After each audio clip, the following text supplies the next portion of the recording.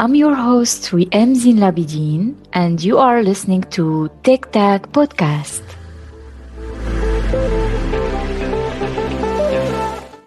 Today, our guest is Merlin Göttlinger. He's working on his PhD thesis in theoretical computer science.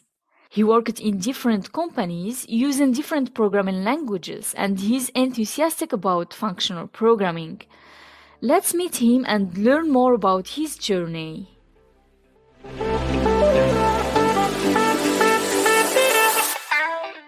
Hello, Merlin. Welcome to Tech Tag. Hi, thanks for having me. I'm happy to have you here and thanks for your time. To know you more and to break the ice with the audience, tell us a fun fact about yourself.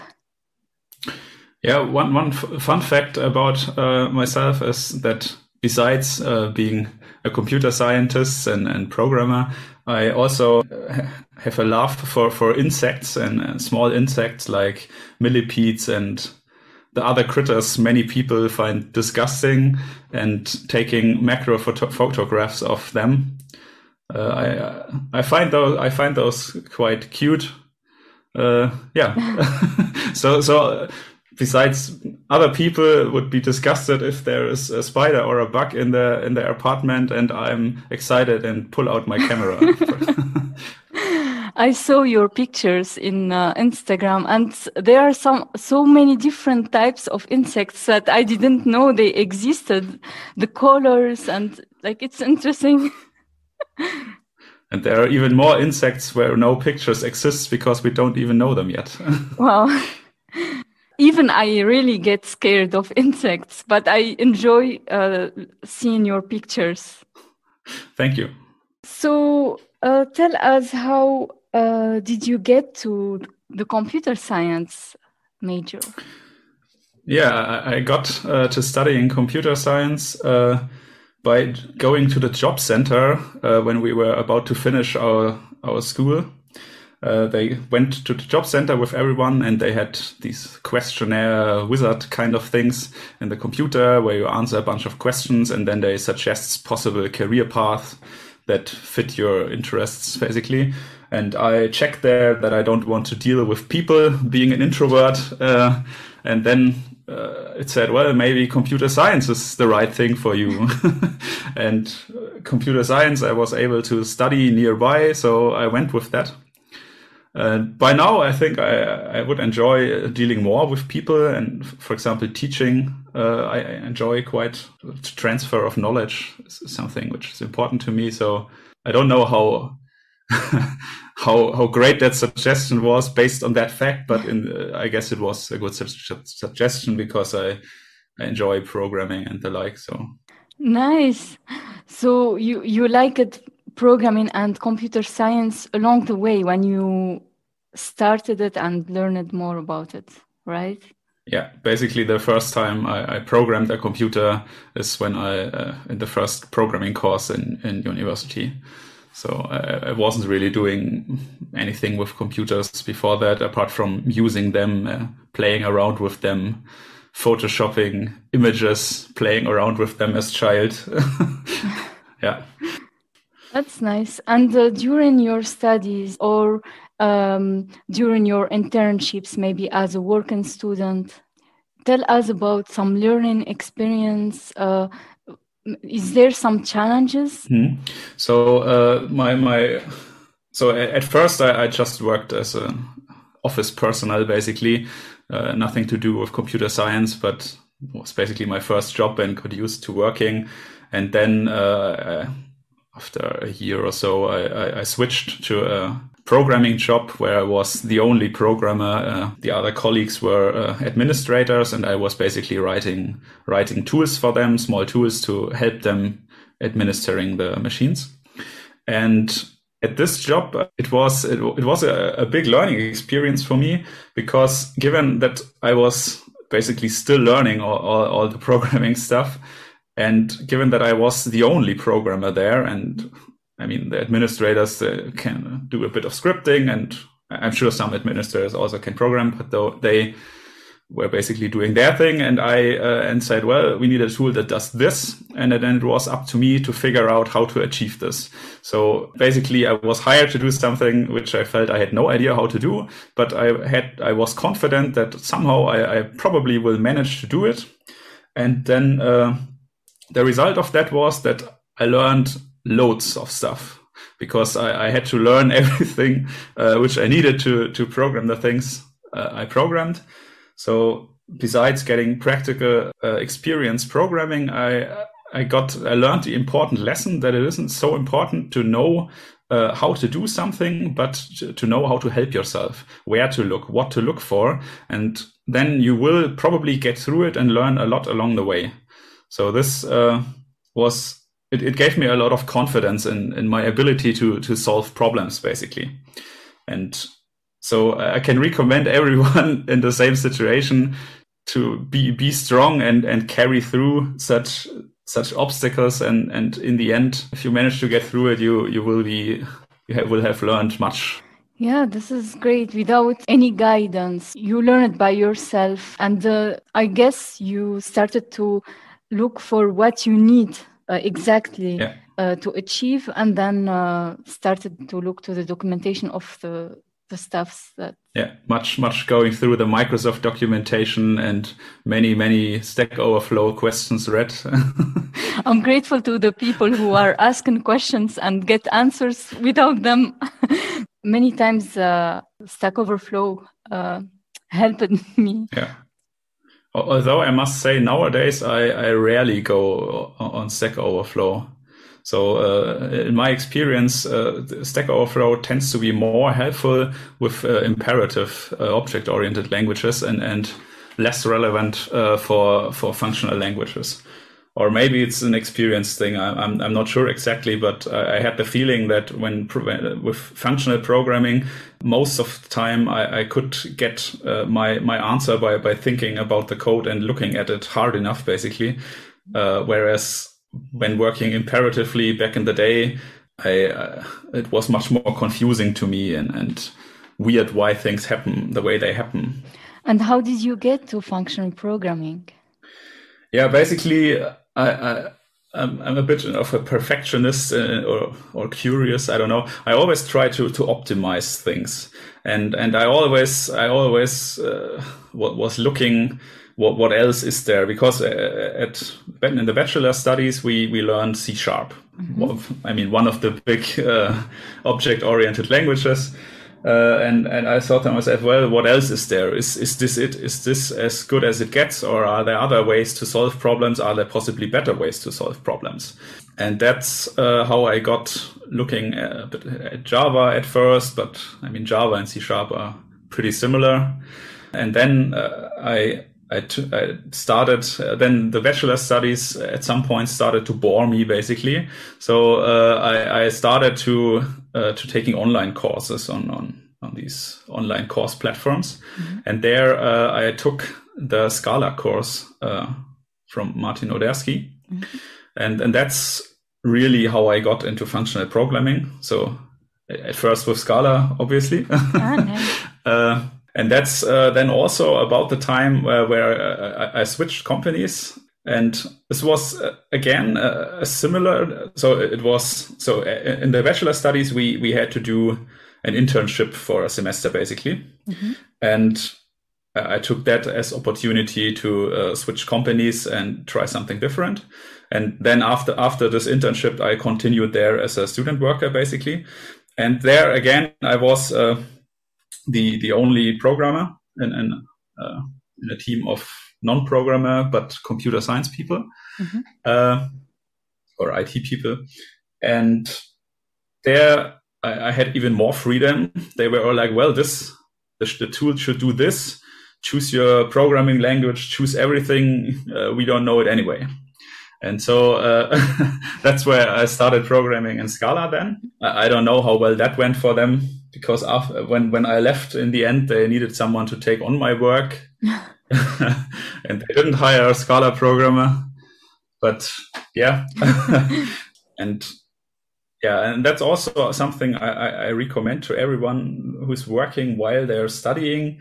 Switch companies often. While you're studying, nobody will look at your CV afterwards and think badly of you because you switch companies a lot. It's basically the one opportunity where you can switch companies every half year and nobody will care. And this gives you the opportunity to see multiple companies and reflect upon what aspects of working at that company you enjoyed and which you were missing. Because at least for me, I didn't know that. Every time I switched companies, there were things where I thought to myself, well, they were nicer at the last employer, but other things are nicer here, and other things I was missing are now more fulfilled. So that's the one opportunity, I think, where you can easily try to explore different companies and see what you enjoy, what you want. Yeah. And then how did your journey in functional programming continue? Yeah, then I switched company again when my bachelor. My bachelor thesis I switched companies again, but internally in the company before, but just into a research group to do my bachelor thesis, and there I did C++. But in the research group, you can't start introducing new languages as a student all of a sudden. But also this was a completely different field. So there I did image processing before. I did more user-facing applications, and then I did computer vision basically. And I hated C++. I hated it because I was used to Scala, and then I always on the weekends I needed to do a bit of Scala programming, basically to compensate for the horrible C++ code I have written. In part because I'm not a C++ programmer, and in part because my thinking was already centered around Scala and the power it gives me to have my code look exactly how I want it to look, which I didn't have in C++, or at least not in a nice enough way that I'm doing it, and company guidelines, which were very old school, how to name things, how to write things, which were very much not in line with how I wanted to write things. Yeah, and from there I switched companies again to a company where I met you. Yeah. And where they hired me as a Scala programmer, and were happy that there are Scala programmers in the area they could hire, because it's not that easy. Yeah. Or at least back then it wasn't that easy. And there I then continued trying to optimize my Scala programming, and also started a master studies in Erlangen. And there it drew me more and more towards the mathematical abstractions from category theory and all those libraries which have monads and functors all over the place. And I got deeper and deeper into that. At some point, realizing that people just say, well, yeah, your complicated math stuff, nobody understands that anyway, don't use that. And I got a bit frustrated from that. And also I got frustrated because many of these abstractions, which seem nice to me and still are nice for me, you pay for in performance, sadly, in Scala, because I mean Scala is on top of the JVM. Yeah. I don't know, maybe that has got better with later versions. I don't know, but back then you paid for your nice math abstractions in readability and performance. Yeah. And I mean, you can only take that so far before people say, well, no, don't do that. Yeah. Yeah. Sorry. I remember when I worked with you, I was impressed about your contribution at the project, and I asked you for a workshop. I remember that you were enthusiastic about functional programming and also inspired me. You were a reason to attend my first conference, Scala conference. You encouraged me to do it. Yeah, that's... I'm glad it helped you, and I inspired you, and I hope I can inspire your listeners. yeah, joining conference, being active in the community, joining chat rooms, trying to help people, even if you're not if you don't fully know things yourself, just replying to people and saying, well, I mean, you shouldn't act as if you know exactly what you're doing if you don't know what you're doing, but just trying to help people, and other people will correct you, and sometimes you can help people even if you don't fully understand things, and do your part in the community. And I guess then with time, people will recognize your name, and you will somehow be part of the community and learn from the community. And then you have nice interactions, hopefully at the conferences with the community. And I think this is also very motivating and a great learning resource. Yeah. And also with the workshop you mentioned, I always try to pass on this knowledge about these mathematical things and the like, because I really believe that they help, and they help to write correct code. And I was always a bit frustrated with people not understanding them. And I thought to myself, well, you need to, if I explain it, maybe then they will understand, and maybe then they will see the true way to program. Yeah. Basically. And also, I really like passing on knowledge, teaching people. So the whole time, in parallel to my bachelor studies, I gave free help to other students in all the courses, basically, which also had the benefit of preparing me for my exams. Because if you explain to another student the whole material, then you have your learning done, basically. Yeah, that's awesome. Yeah, so yeah, I really like teaching, though. I could also see myself in a consulting company at some point, teaching people programming a bit. I don't know, maybe this will be my career path in the end. That would be great. Yeah, but so then getting frustrated with these mathematical abstractions and the price you pay in Scala, and also my master studies there. Then so originally I started my master studies on IT security and computer vision and computer graphics and all those things. But I then got frustrated with those communities, because they don't, or at least they didn't back then, use functional programming, and I felt the programming styles to be so outdated and not fit for how I think.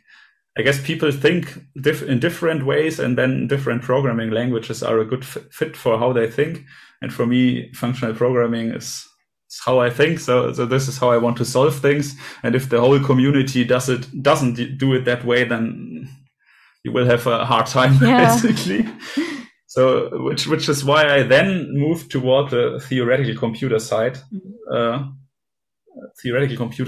side of things, and looked on the mathematical side of all these mathematical abstractions, trying to understand them, going to all the lectures from the chair of theoretical computer science. At some point also, I started working for the chair as a tutor for an introductory logic course.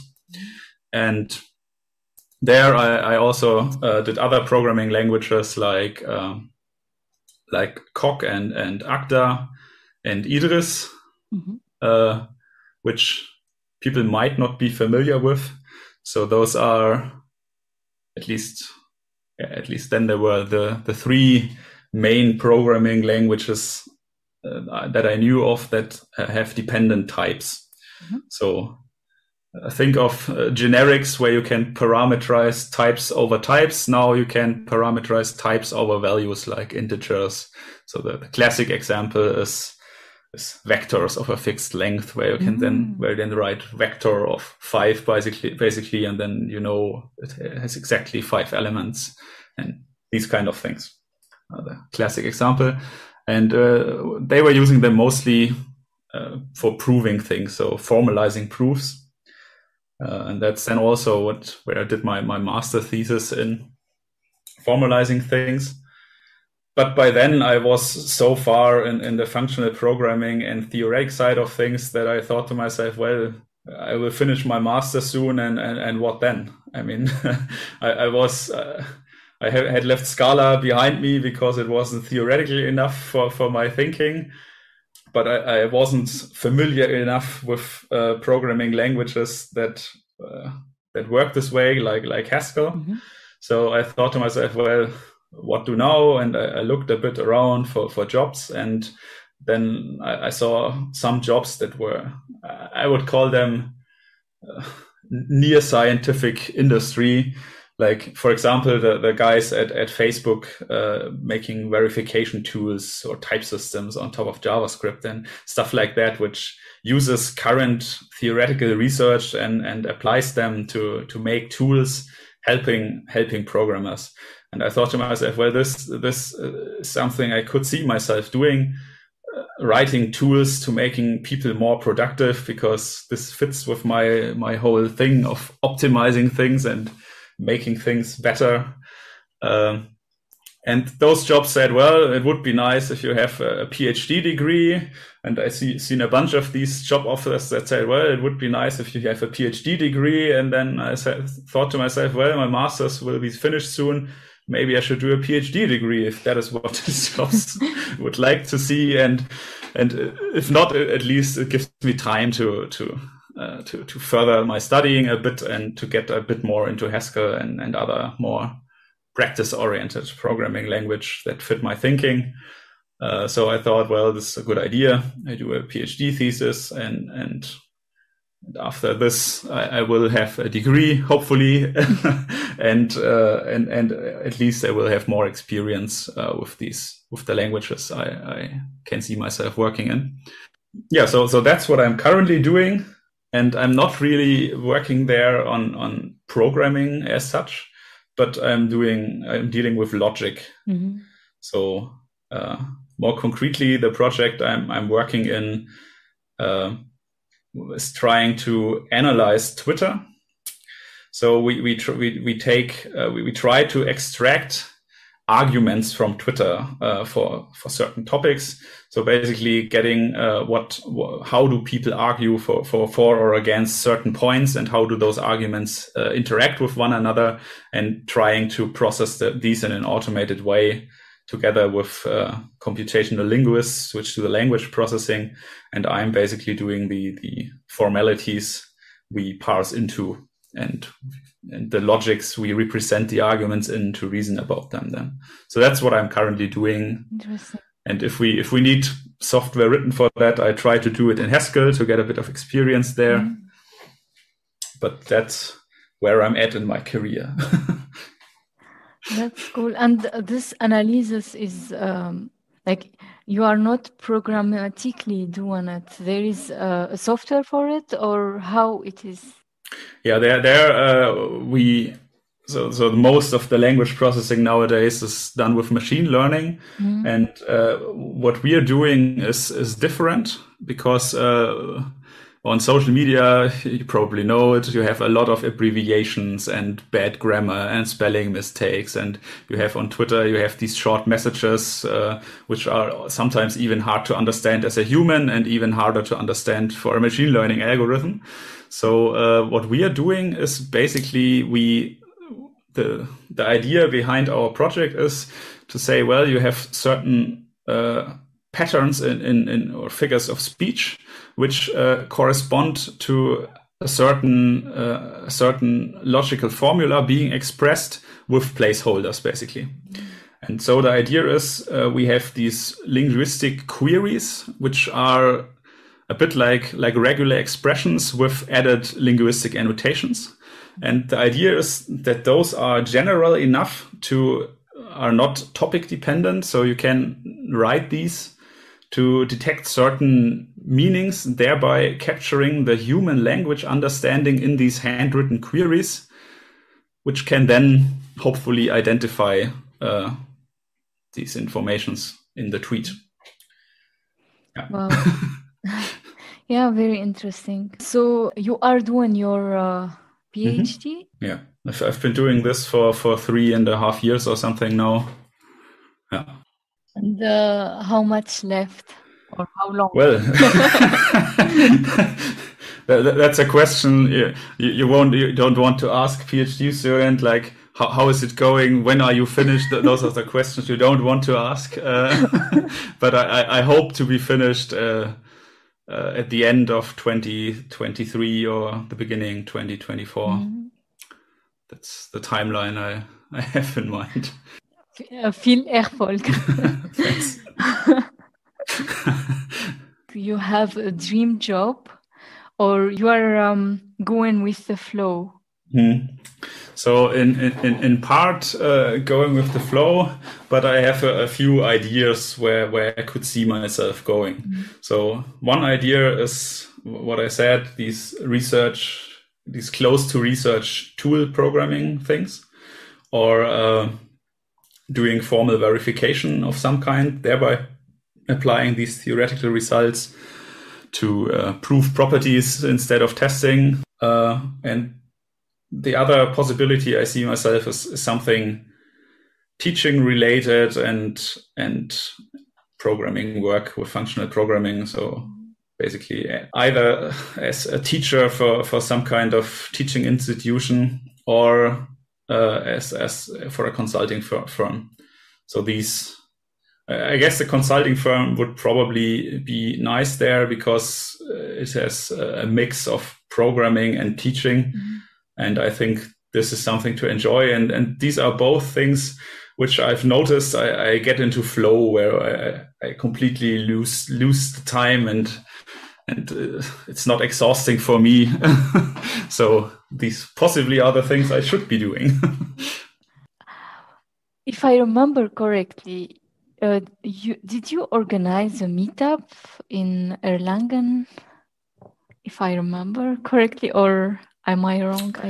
Yes, I am officially still running, but it's more if I was running the Emacs meetup around the Emacs text editor in Erlangen.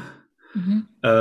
But it somehow didn't really take off. So we didn't get the critical mass of speakers to keep it going. And currently we are on pause basically until someone has a topic, because we try to do monthly meetings with talks, but yeah, we were only a handful of people, and there were most of the time there was 4 or 5 people attending and one speaker, and I mean you can only hold so many talks for this small amount with this small amount and for this small amount of people before you have to work hard to find a topic. And yeah, so currently it's on pause, but I am the organizer of that meetup basically. And I was giving, sometimes I was giving talks in the functional programming meetup in Nuremberg, but this somehow died during the Corona pandemic, it seems. I've written the organizer a few times if we should meet again sometime. I mean, they're paying Meetup every month, so I would think they are interested in continue it. And it always says, yeah, let's do it again, but somehow it doesn't happen then. Yeah, especially with the COVID situation, it became more challenging. Yeah, I think some meetups use the opportunity to go online and have listeners and speakers from everywhere suddenly. And some meetups, they didn't go online and are not happening anymore. I hope that at some point those meetups will continue, because I quite liked to have a local functional programming meetup. Yeah. What do you think the reason why there isn't a lot of attendees, or is it about the advanced level of the talks, or what do you think? So for the Emacs meetup? Yeah. I guess in part is that not every Emacs user is trying to connect or even know about our meetup, because the intersection so we originally started on the Meetup platform to basically use their. I mean, you pay for them advertising your thing, basically, right? So we originally started there, but I don't know if you know. Do you know Emacs? I heard about it, but yeah, I didn't try it. Yeah. So it's basically a text editor from the 80s, which is still around and still has groups of people which enjoy it, but those are oftentimes those are the open source hardliner people, which are very privacy concerned and hate the closed source stuff, and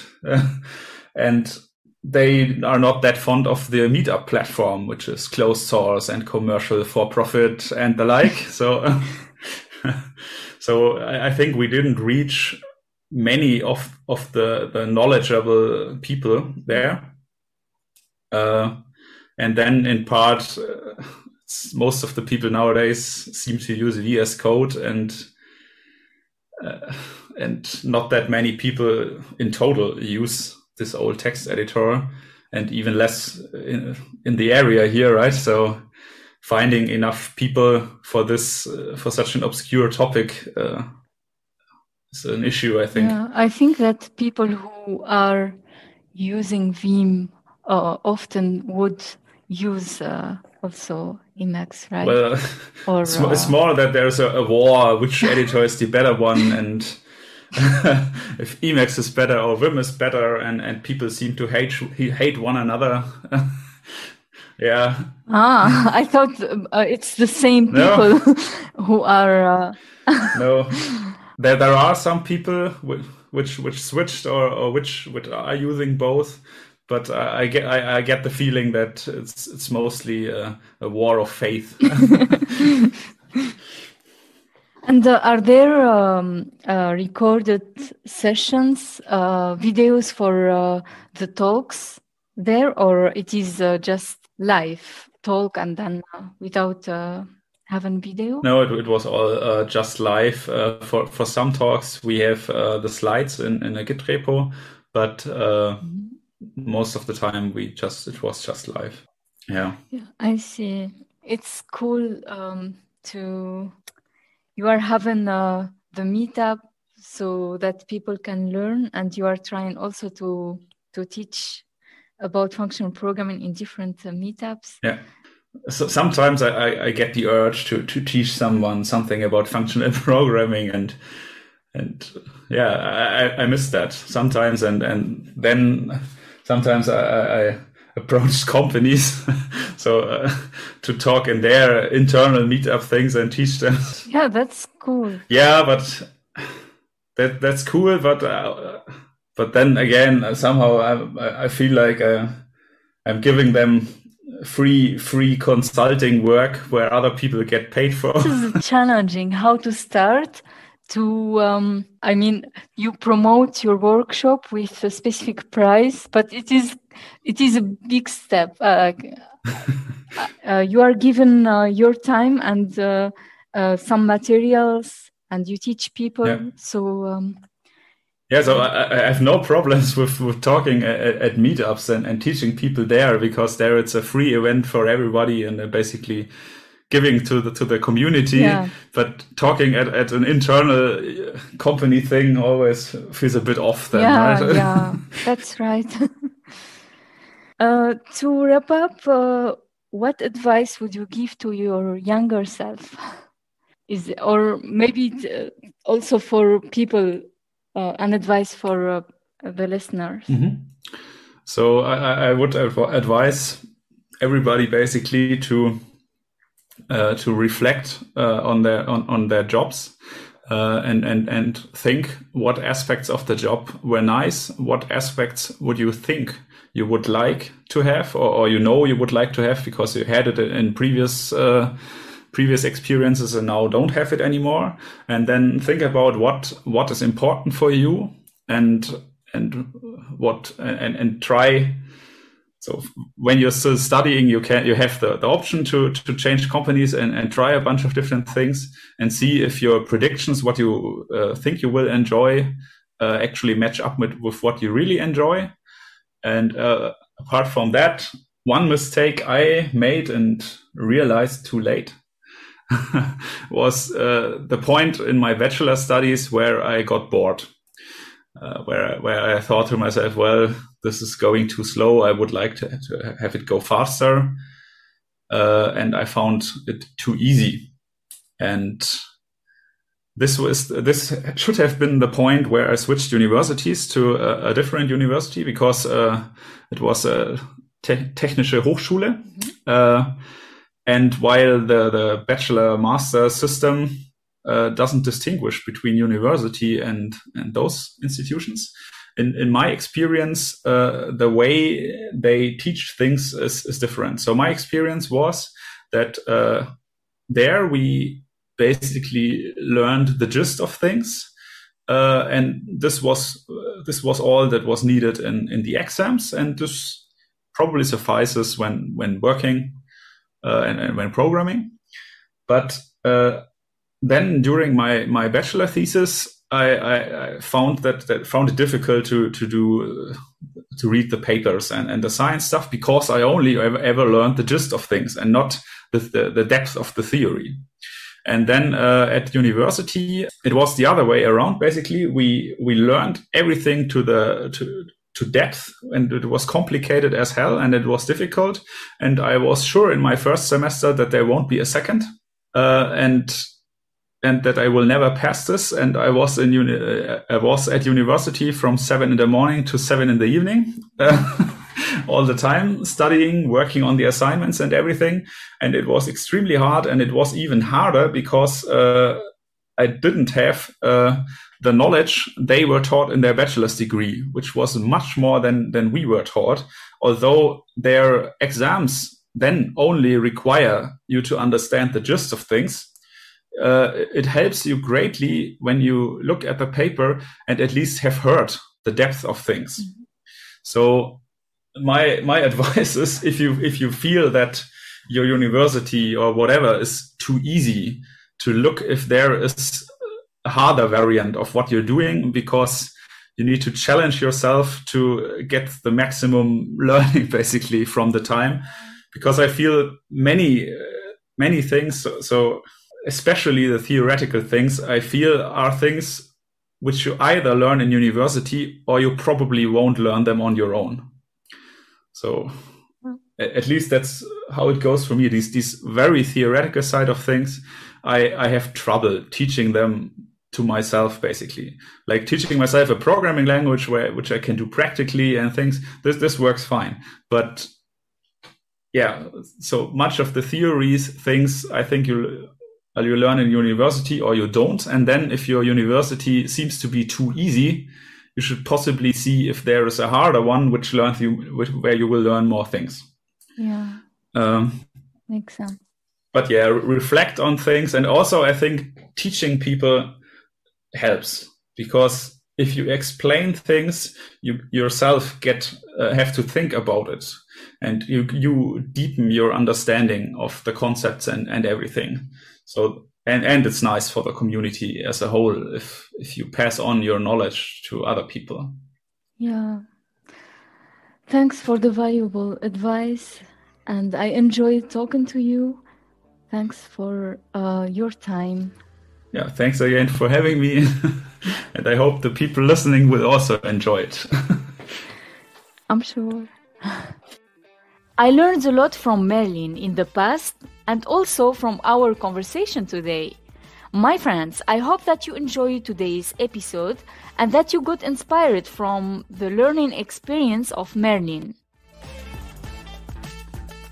I'm looking forward to our next episode with a new guest and a new inspiring story. Until then, stay safe and stay tuned to our next episode. Tech Tac, tackle the inspiration.